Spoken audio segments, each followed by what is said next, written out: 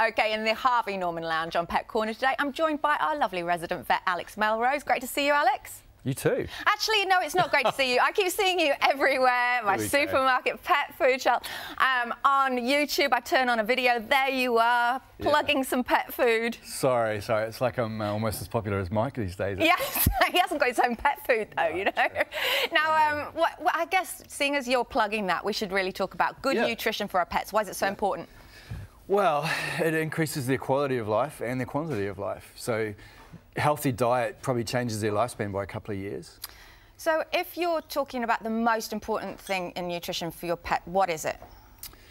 Quality of ingredients. Yeah. And probably also the breakdown of, you know, fats versus protein versus carbs. Yeah. It's a big thing in commercial diets. Yeah. And I was reading somewhere that water is key for your pet, and a lot of people forget that. How much is the ratio they should have, sort of like water to food? Well, it's not so much a ratio, it's just that people tend to forget access to water, especially if their pet's a bit older. Yeah. And it can't get in and out the pet door as easily, and so it'll start to drop its water intake down.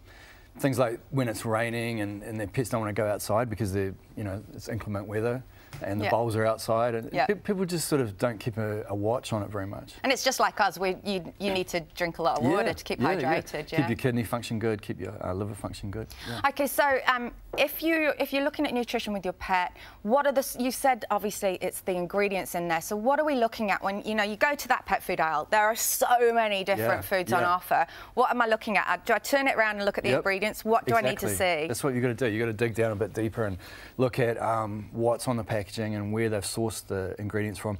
A really good place to start is to look at protein levels. Okay. Because it's much cheaper for companies to jam a whole lot of carbs into their products, and sort of use it as a filler. Yeah, exactly. So if you look at protein levels, especially with cats, they need a really high level of protein. So ideally, if you've got a protein level of say 40 to 50% for cats, not a lot of products will do that, but that's a really good guide that it's quality. Okay, so a lot of the foods they say, added minerals, got added vitamins. Do you actually need that in the pet food? Yeah, they do, and that's where you probably got to do a little bit more research, even beyond the packaging, where you've got to look at how does that company make its product. Right. Because if the processing destroys all the added vitamins and minerals, it's not much good. No, not at all. Yeah. And what about naturally? How can I naturally help my cats, for example, get more of those minerals and vitamins that they need?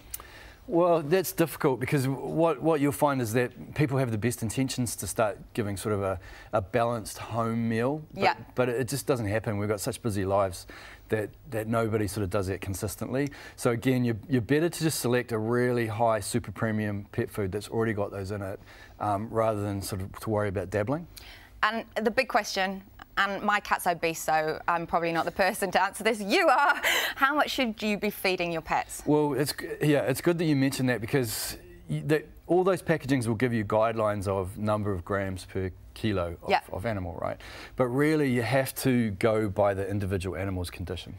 So, with your cat, with it being a little bit chubby, shall we say, you already know that you've got to reduce the volume, and the calorie intake. So you can play around with low-calorie diets, but at some point you're going to have to restrict the amount that you're giving your cat, and then you can judge it by the condition of the animal. So a really good thing to do is to check: does it have a waist?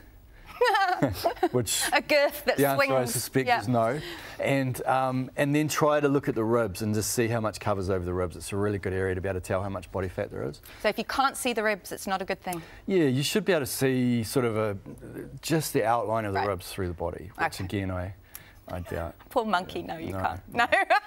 Something to work on. Thank you very much, Alex. Fantastic as always. Now to our pet of the week. Congratulations to the very dashing Zombo. You've got $50 to spend at petpost.co.nz.